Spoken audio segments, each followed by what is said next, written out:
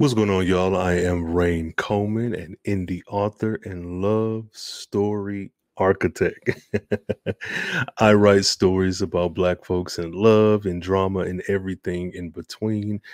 And today, in honor of Love Day, Valentine's Day, I'm going to shoot my shot at a fan cast of a fan favorite love story, Love Jones.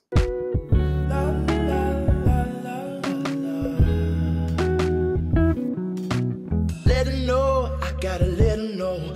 Okay, y'all. So, in honor of the Valentine's of it all, I'm going to revisit the movie Love Jones. Now, this movie is a staple, was a staple in my household growing up. This was definitely in the pantheon of films that you had to have watched. Those of you who've seen it, co-sign in the comments and let me know. But this is definitely a movie that must be watched. Now, I did post a video some time ago, sometime last year or the year before. And in that video, I did a really quick fan cast of three of the characters rather, from Love Jones. Darius, Nina, and Hollywood. Now, that video was just based off of me kind of diving into and sinking my teeth into the romance love story writing, and that's how I came up with it. I had a little method behind my madness and everything, but since then I've kind of sat with that video and I'm like, why not take this a little bit further? So with me closing in on my own publishing love story of sorts this year, I do want to explore this movie and kind of finish out that fan casting. Now, the movie itself, 1997 romantic comedy. This was directed by Theodore Witcher. This movie, and if I'm not mistaken, I think this was one of two movies that he had done. Let me know. If you know, let me know. Correct me. So let's go over the synopsis. Now, in this film, two urban African Americans, what? Darius, played by Lorenz Tate, an aspiring writer, and Nina, played by Nia Long, an aspiring photographer, share an instant connection after a chance meeting at a Chicago club. The two bond over music, photography, and poetry, and eventually begin a torrid romance. However, when Nina decides to move back to New York and mend her relationship with her ex-fiance Marvin, played by Khalil Kain, it leaves Darius heartbroken and the couple's future in jeopardy. So what I like about this movie is it's so dark and moody. I've mentioned before that I actually do like the Twilight franchise, but not for the reasons you would think. Like, of course, the paranormal, vampire, werewolf of it all, sure. But like the movies themselves really lend themselves to my lifestyle. I like it dark, as you can tell. I like it moody. I like it ominous. I like it intimate. And those movies are very quiet. Those movies have a...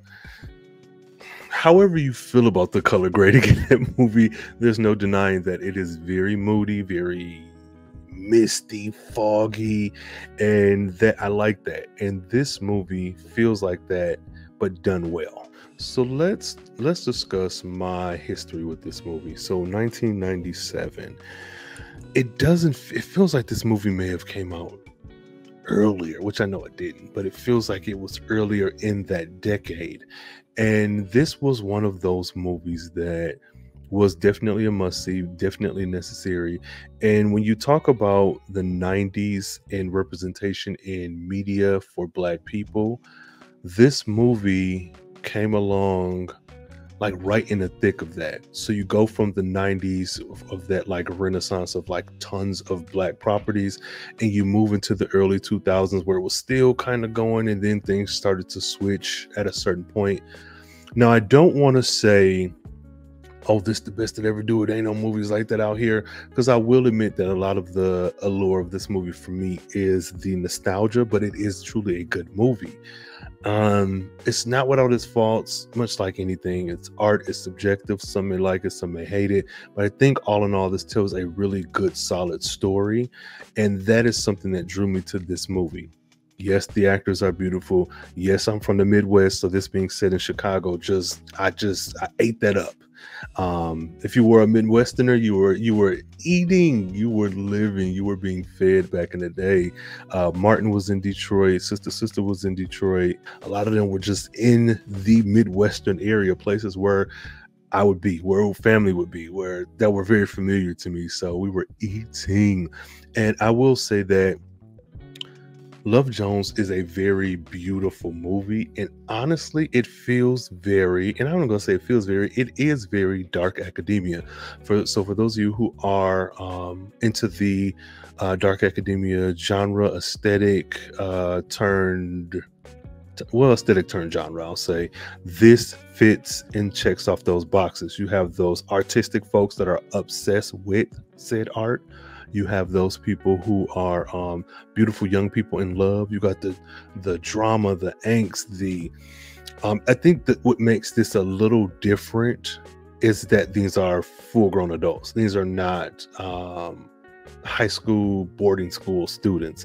And even then, it's still, that's not a prerequisite, but the educational and the art and the obsession part is like really what I think drives it home. But all in all, Love Jones is something that has really impacted me and my storytelling and my writing. So speaking of having this movie and others like it, or others in that same vein of like turning on the TV, going to the theaters, popping in a DVD or VHS rather, and seeing Black folks in love, seeing Black folks arguing, seeing Black folks having their own emotional issues, their own relationship issues. That is the thing that got me. And it was so freaking normal, on top of course, seeing people in my day-to-day life. But when I made a video about this as well, this was probably last year as well, really quick video discussing how a lot of those 90s movies and TV shows and like events really shaped my writing in a way that makes sense because I am a kid of that era, but also kind of comes out in ways, or it comes out at times that surprise me or just remind me, yes, this is what you do. So there's one scene in particular in a work in progress in the story about the three siblings that I kind of put on a back burner for now while I focus on getting the first series out. But I was writing, and I remember, and this is still my favorite scene out of that book at the time of this recording. I ended up writing a confrontation between two people who had a colorful history with one another, and this was going on during a party, and they were like secluded in this space and bumping heads with like personalities clashing and secrets coming out or whatever, and like with every keystroke I'm seeing the imagery of specifically Love Jones, but a lot of Black 90s love stories that I've consumed, and it's come out in other ways as well. But I remember writing that, loving that scene, and just kind of immersing myself in that mood. Like, I am here, I am with this. A lot of the mannerisms, a lot of the movements, a lot of the dialogue, a lot of the aesthetic for my contemporary writing does come from those places where, again, it makes complete sense. I grew up at that time. But I think a little bit further than that is me doing this, doing my writing, experiencing these movies, TV shows and whatever, and then the absence of them. So how can I put this? So if you grow up riding horses and all of a sudden you hit 13, you in high school, and now you focus on school and going to college, and you don't ride horses like you used to, and then you start to ride horses again, it's just like riding a horse, just like riding a bike. You'll probably fumble a little bit, but that spirit of like riding horses, something that you enjoyed from before, it's never going to leave you. But if you're not surrounded around that, you kind of step away from it, or you hold on very dearly, very tight to those experiences you had when you used to ride horses back in the day. I know that was a silly example, but first thing that came to mind. But that being said, when that shift, that WBCW UPN switch happened, where you weren't getting the degree of Black network shows that you were before, and the shows you were getting, some of the complexion started to change, and you could see how different networks were going in their own direction, doing something a little bit different than what had been established. And it made me again hold on even more tightly to those movies and shows and experiences that I have from the 90s, i.e. Love Jones. And so when I look at a lot of my works in progress and I look at my books and I see, look at you, look at what you're doing, look at what's on this paper, look at these 400 pages you wrote, look at these X amount of words you wrote, I can clearly see, even if others can't, I can see those references, those influences, those I can see scenes playing out in my head, even if it's not specifically Love Jones, but it's a character that I'm writing now. It's like the way that this movie unfolded is helping me to paint that picture even more clearly for my own work. And I absolutely love that. And I can attribute that to just consuming a lot of Black love media. And Love Jones is definitely at the top of the list. Jason's Lyric, that's a good, phenomenal one. And I say phenomenal, of course it's all subjective, but when you think of Black love movies, I think a lot of times you'll get folks, and it may be folks of a certain age, but you'll get folks who will reference those 90s films. And that's not to say we don't have them now, but this was a key one for me. So yeah. Any questions about my book and my process and what's going on with me and how I got to this point and what other influences I may have, or even just the Love Jones of it all, please feel free to hit me up and we can talk about it. So that being said, my question after all that to myself and to you, or to you through myself, is Love Jones a must-see? I have to say yes. I have to say, if you are someone who reads a lot of romance novels, if you're someone who loves, even if you don't, to be quite honest, I think that in any industry or any field or any leg of like entertainment or any niche space that you occupy, I think it is smart to consume things that may not even be in your view path community. So even if you're someone who loves like fantasy, epic fantasy stories, I would say give it a watch, simply because you never know what idea may be sparked from something that's so different from yours.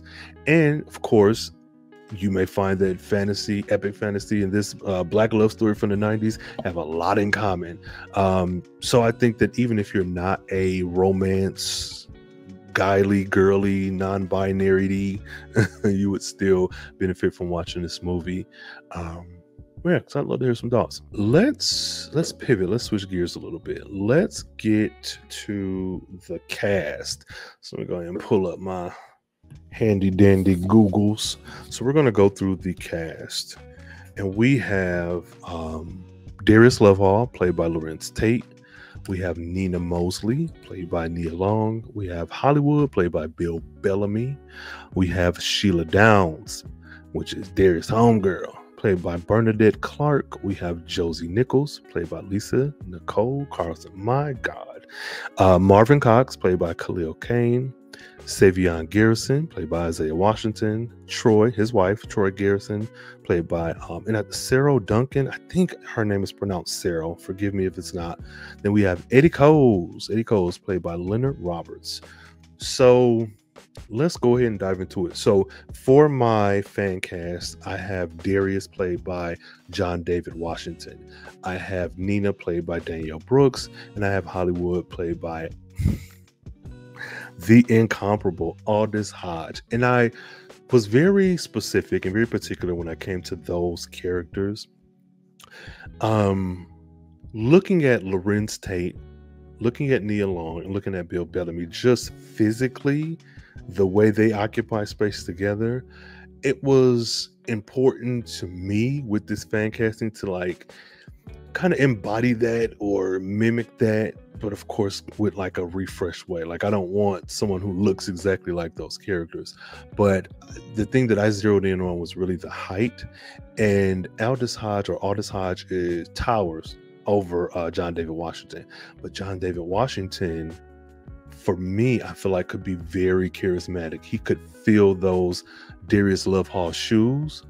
And I think Danielle Brooks, chef's kiss, everything that she is in, I enjoy. I would watch her read an encyclopedia and sing the alphabet. I love that woman. And also she is a big girl. And I'm like, where's the love story for this big girl? Get her in there, get her out in front, and let's see what's going on. But I truly, when I did those first 3 castings, the height was really like the main thing for me. Now, with John David Washington, I know we may have been kind of split down the middle when it comes to the reception of Malcolm and Marie, but the acting, him and Zendaya playing off of each other in that movie and having those high energy moments and those low moments in their banter, and finding out that it wasn't entirely scripted, which I don't think well, whatever, that's a story for another day. But I enjoyed it. I actually did a movie review, I believe, with my homegirl April, where we discussed Malcolm and Marie. And if I can remember, I'll definitely add that to the show notes. But yeah, I thought John did a great job. And I think that, much like my comment earlier about you being like a epic fantasy enjoyer, reader, and consuming romance to see if there's maybe similarities or what differences, I think it's the same thing when I think about actors and actresses and even singers. John, for the roles that I've seen him in outside of Malcolm and Marie, has not played this type of character. And even Malcolm and Marie, Malcolm was a different person from Darius Lovehall, but I would like to see his interpretation of Darius. I would like to see what he could put into that character, and then just the optics themselves in Malcolm and Marie. Not that it's dire, but it was fully clothed the whole time. I'm not asking for, I want to be clear, I'm not asking for these people to be butt naked, but I think that some of Darius, Lorenz Tate's more signature or some of his signature moments, images from that movie was like the morning after, where he's cooking eggs for Nina and he's shirtless in his jeans. And I would like to see what does that scene or a scene remixed look like with him in it. And then him and Danielle playing off each other. She is a phenomenal actress. I first met her on Orange is the New Black, and she killed it. Danielle, phenomenal. Everything I've seen her in, I've enjoyed her. She's very charismatic, in my opinion. Seeing her on screen makes me feel like, oh, that could be my homegirl. Oh, that could be, so-and-so from down the street. Like, she feels very down to earth, very cool, and I would love to meet her. This is me actually talking about me in real life. I would love to meet her. But that being said, I think that her, for the same reasons I have for John David and Darius, I would love to see her bring Nina to life. What does that look like? Because her acting is top notch. At the time of this recording, The Color Purple, the Broadway movie adaptation, has already been out for about a month or so. She killed it in that. Voice, insane. Acting, phenomenal. I would like to see her play that Nina role. What would Danielle bring to that character? And what does that look like? What does Nina and Darius look like as John David and Danielle in 2024, 5, 6, 7, 8, 9, and 10? Like, what does that look like? I don't know. I like that pairing. And then, of course, Aldous Hodge, that was purely selfish. I want to see this man on screen. I've been watching him for years. I've been watching him, watching TV, and I know you want it. but it depends on how you kick your game. No, Aldous is a phenomenal actor. I want to say that I first met him or became aware of him during Leverage. Leverage is a heist TV show that I absolutely love. It is one of my favorites, and he killed it. But I also remember seeing him in Black and Sexy TV, an indie TV channel, web-based internet TV channel telling Black stories, and it was during an interview, not an interview, almost like a commercial spot with him and the creators. But I can't recall if that was before or after Leverage, and it may have been around the same time. That being neither here nor there, that is a handsome man. He is not in enough things, and he would absolutely kill it as Hollywood. And I think that the Hollywood character, if you watch Leverage, he's the science tech guy. He's kind of I don't want to say goofy, because that's not it. He's very smart. He is, but a bit more, I'll say awkward. I don't think that's the best word, but right now that's the best word that comes to mind. So seeing him play this suave, smooth asshole that is Hollywood, bruh, come on. I think he would kill it. And the way he got his body right, because these comic book movies, they don't play. The way he got himself right for that DC movie, yeah, he's killing it. So moving on, now Sheila Downs. Sheila is the homegirl in the group with Hollywood and with Darius. She's the homegirl. This very neo-soul eclectic movie. She is the homegirl at the record store, spinning records. Little miss, there she go. Bernadette Clark, I think, did a phenomenal job. And this may be a little on the nose, but I would love to see Amber Riley. Amber Riley played that part. Amber Riley, we know her from Glee. We know she is a great actress. We know she can sing, but I would just like to see her in this movie. Like, this is my fan cast. I want to see her. I want to give Bernadette, Lord, I want to give Sheila a slightly larger role because I want to see more. And to be honest, let me stop here, put a pin in it. If I were to be in control of a Love Jones fan cast, recast, reboot, it's definitely going to be a series. Yes, we have tons of series. Yes, a lot of reboots and remakes. I don't care. I want this to be a series so we could spend more time with these wonderful people. But yes, Amber Riley would be at the top of my list. Especially working at a record store. I want to hear her sing. Give me an episode where she is just blowing. She is knocking these folks' socks off. But I think she has the range. I think she would definitely do something well with this character. Next up, we have Josie Nichols. Yes, Miss Josie. She is the best friend to Nina. She knows about Nina's relationships, ups and downs. She the homegirl. They're together that night when Nina meets Darius at the bar club in Chicago. She, Lisa Nicole Carson, again, chef's kiss. But I would love for none other than the beautiful and amazing Amaya Scott to play this character. Again, if we're going to get a series, we're going to flesh out the homegirls-ness of it all. I think Danielle and Amaya would kill it. They would kill it. What has been said about podcasting for quite some time is like, there's this meme of this little boy sitting cross-legged on the floor next to this, like, it's not a billboard, it's almost like a poster. I think of these three women like smiling and laughing, and it says, this is what it feels like to listen to a podcast. Because when you listen to something for so long, week after week, month after month, you kind of get sort of parasocial relationship, but you get kind of close with hearing this person and their voice and their thoughts and opinions. And you may meet their podcaster one day and be like, oh, I feel like I know you.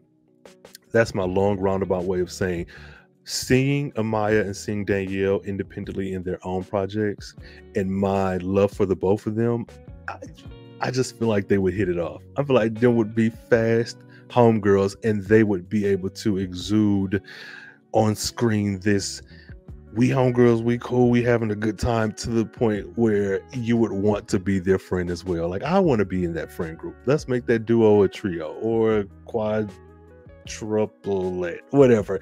Let them be my homegirls. That's what I feel like with them too. And they're both two very beautiful women. And I'm a fan, of course. I would love to see them do more, because I think when it comes to the movie Love Jones, Josie and Nina, they convince us that they are friends. Like, the movie is, pretty quick, but I don't like that they didn't have more scenes together. They had enough to like give you a feeling that they've been homegirls for some time. They had enough independently, like when Josie was speaking with Darius, but even that was like over the phone. But whatever, I think that they had enough in that movie to be like, okay, they're cool. We know that they know each other. But I would love to see more of them just kicking it, hanging out. And then you get your representation. Amaya is a trans actress, and so throw that in there as well. Marvin Cox, Khalil Kane, Mr. Darnell from Girlfriends himself. Aaron Pierre. I'm going to be quite honest with you. That's just an attractive man. That's simply it. Simply put. Now, he's a pretty good actor. He is a good actor. But I think that, not that I was trying to do like a 1-for-1 casting, but I think with Khalil and Aaron, I think on paper they're similar looking. Like, if you were to write down what they look like, it would be pretty similar. But also, again, I just want to see Danielle with some fine men. Like, how is that so wrong? I want beautiful people on screen, and I want to see them two together. I would like to, like I said, this being a series, not a movie, see their relationship played out a little bit more. We get that montage at the start of the movie that clues us into what's going on, and then Nina leaves New York and comes to Chicago, and the movie happens, and they do reconnect again in the movie, and that's good, cool, it happens. And that's one of the kind of issues that comes up with Darius and Nina's relationship. But I want to see that more too. I want to see more of that. I want to see more Black love. The same feelings I got as a kid watching this movie and movies like it, I want to put that onto the next generation or whoever else is watching this fan production that I'm building in my mind. But yeah, Aaron is a good looking guy. And again, I want Danielle with some fine men. There you go. Moving on to, let's do Savion Garrison, played by Isaiah Washington. In this version, I know this man is in everything. But Coleman Domingo, I feel like, would kill it. He is a distinguished older gentleman. He's an attractive guy. He has shown his acting chops in everything that he's been in. When I saw him in Euphoria, then I saw him in The Color Purple, and then I've seen him in some other stuff. But specifically, Euphoria kind of took me by surprise, not because I didn't think he was a good actor, but I cannot pinpoint when I first saw him. When I saw him in Euphoria season 1, I felt as if I had seen him in something prior, but I don't know if that's true or not. I don't know if he's just looks like a man I knew or if he just like has been in something and I'm just not thinking about it. But yeah, I think him and Isaiah, I think what Isaiah brought to that role, being a suave, smooth, older gentleman who was a little bit of a dog, I think Coleman would be able to get that across as well. Whatever, y'all forgive me because I don't keep up with award shows. Whatever award show he was at most recently, sometime in January, he wore this gold number. That I was like, brother, are you kidding me? This looks freaking good. So that being said, I think he would kill it. I think he would kill it. And we're gonna move on to Troy Garrison, who is Savion's wife, played by Sarah Duncan. And again, I hope I'm saying her name right. I want Kerry Washington.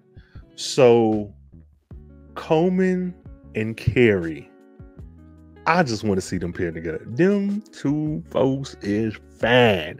But in the movie, they go through some kind of marital issues. And again, we're dealing with a movie, so you don't get a whole lot of time to kind of flesh that out. But we do see, oh, that's something else I love about this movie.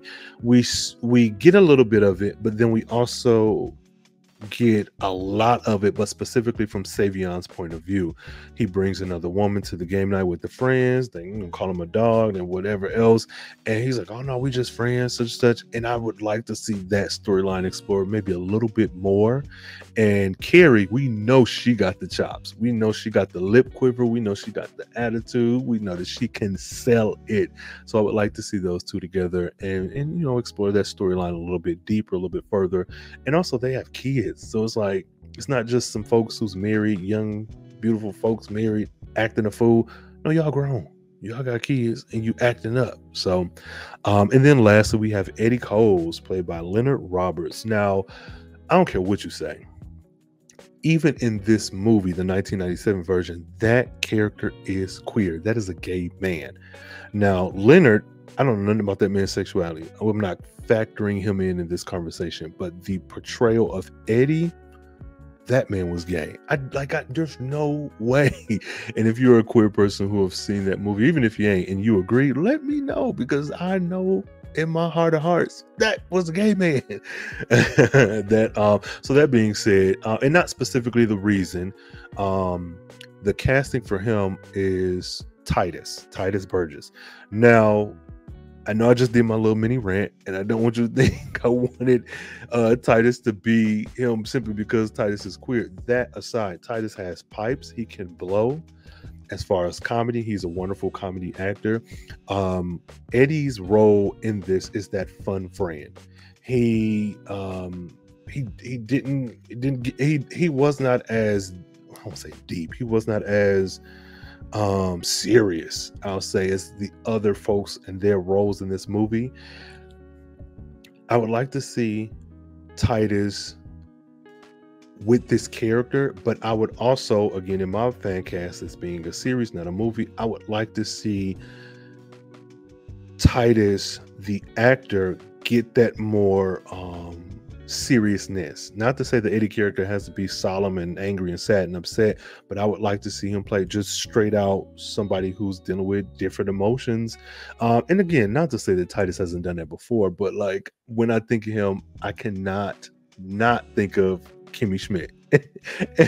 So that's where my mind goes. But I would like to see him doing Eddie, but in a more serious way, and because I know he has the acting chops for it, but I would also like that fun, happy, silly Titus that we all have come to love. So all in all, I think that would be a solid cast. Titus would definitely kill it. Let me know. So have you seen Love Jones? If not, give it a watch. Give it a watch and let me know. Come back and let me know what are your thoughts. But what did you think about my casting? Did you agree with it? Would you change anyone? If so, who would you like to swap out? Or even if it's the whole cast, I don't mind. Let me know that. Put it in the comments. Reach me on social media. All the links will be in the show notes. I would love to take this conversation a little bit further than we are now. And until next time, I am Rhayne Coleman, a love story architect, indie author, indie writer, trying to get this old book thing going. And I wish you a happy Valentine's Day to you and the one you love, Darla. All right, y'all. Miss that smile. Lord knows I ain't seen that in a while, but it's your style. So something must be up keeping you down. You a queen that must be heaven sent. Pray my soul, I must repent for not telling you what I meant and how I felt. Honestly, I'm used to throwing wishes in a well. My conscience tells me that I could have helped without fail. Actions speak louder than words.